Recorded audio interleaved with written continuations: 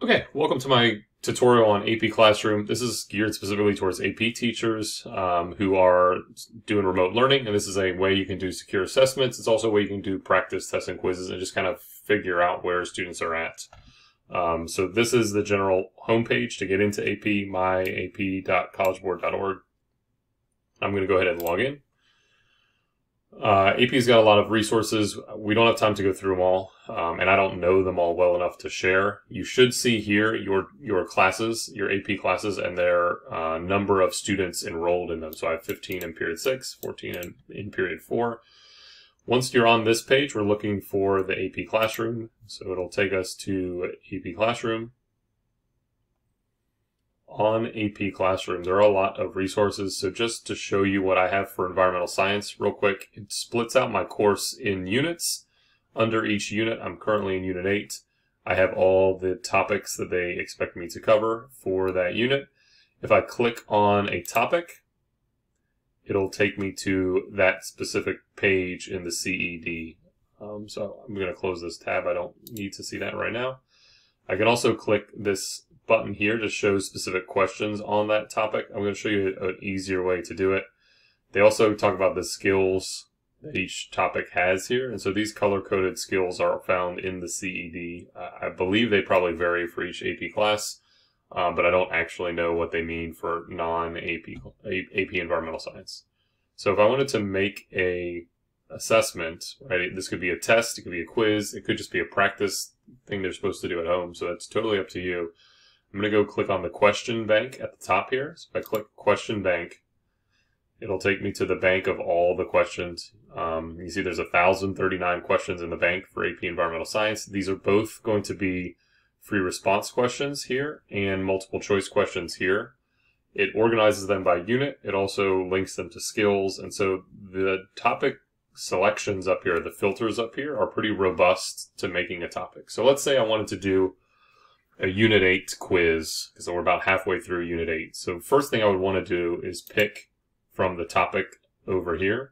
So like I said, we're in Unit 8. I'm just going to scroll down to Unit 8.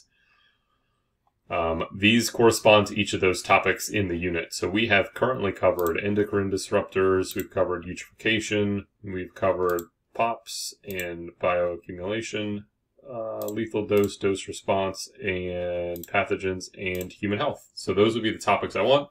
Once I've selected them, I'm just going to click outside this selection window. If you look down here, it's changed to all the topics I picked. Right, so I don't have anything from the early ones, were all from the later ones.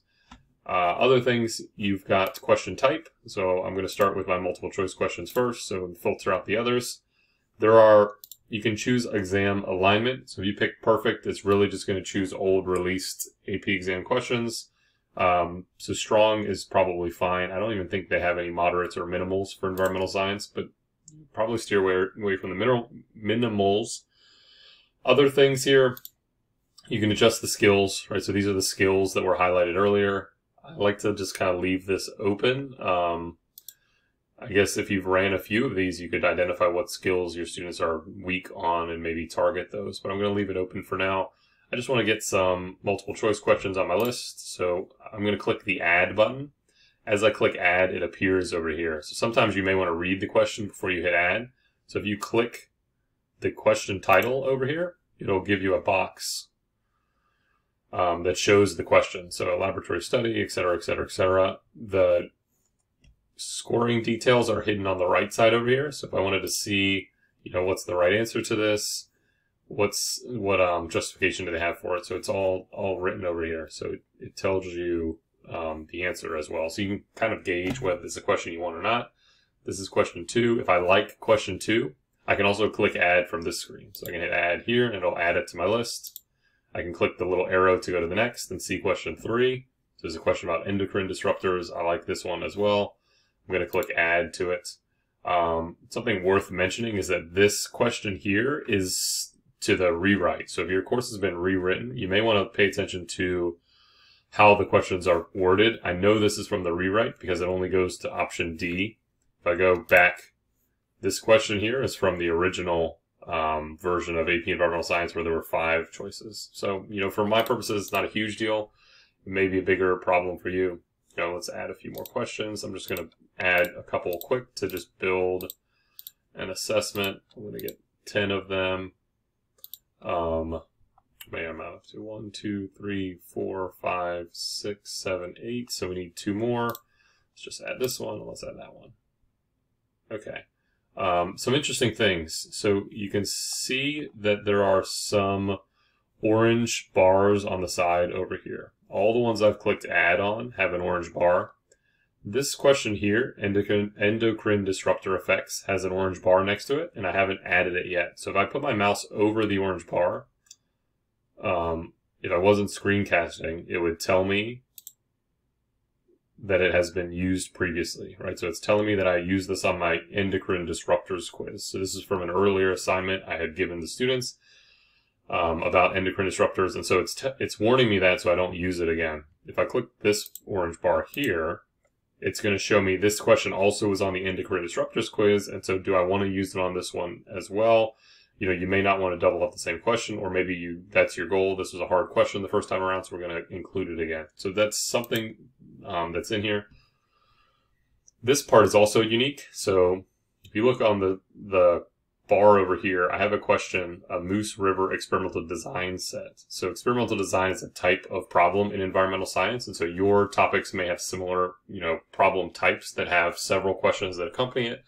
There are 3 other questions. So if I click the 3 other questions, it'll show them to me up here. And so I might want to put them in, and it'll kind of pull them all together. So the passage that they read for Moose River is not printed 3 times or doesn't show up 3 times. They get to see it in the format, or similar to the format what the exam looks like. From this page, the preview button is always nice to take a look at. Right, so this is what they would see when they're taking it. They get their progress bars. There's 12 questions now because I added the last 2. They can pick by clicking on them. In the preview, it doesn't let me answer the questions. But when they click on it, it'll highlight it and give them the option to move to the next one. So that's the preview. Once you're happy with it, you need to make a name for the quiz. So I'll call this Unit 8 Midway Check. Seems like a good name. And then hit Save Quiz. Once you've saved it, it's going to show up in the Assign tab over here. And so this is the previous one. Here's the one we just made. It has our topics tested on it, has our skills tested on it. From here, I can edit it. If I want to go back and adjust any of it, I can also assign it. So if I click Assign, it gives me check boxes for my classes. So both of my classes run side by side, so I would check both of these.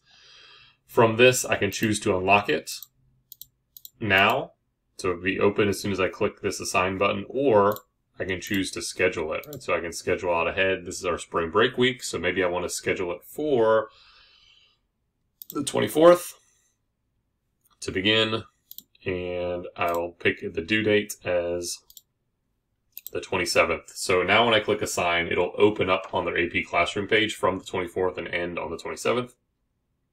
You can also choose a time limit to do it. So our questions we had 12 questions to it.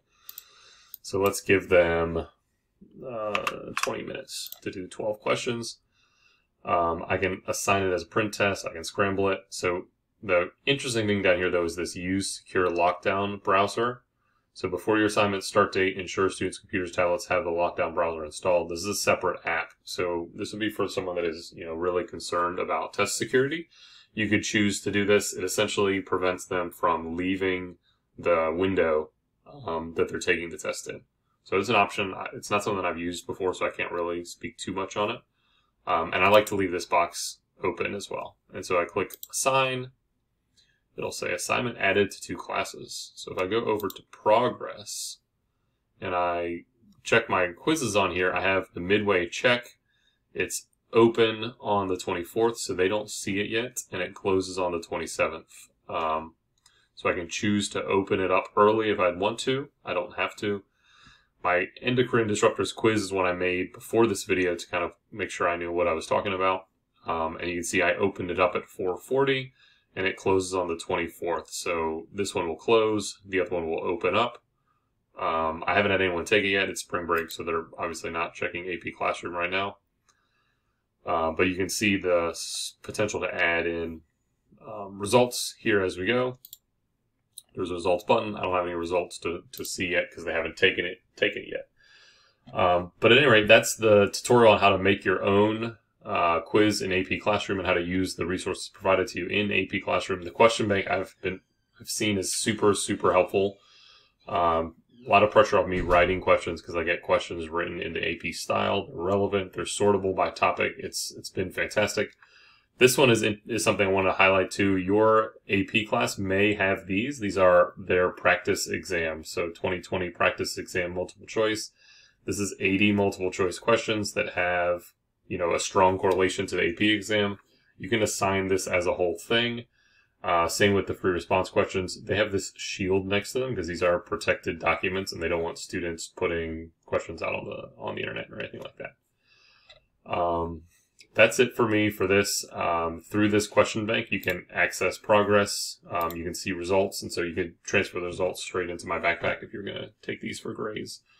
But if you have any questions on it or concerns about how to use AP Classroom, please feel free to email me at wandeld@esj.org, and I'd be happy to assist and give you some advice. So thank you for watching, and good luck using AP Classroom.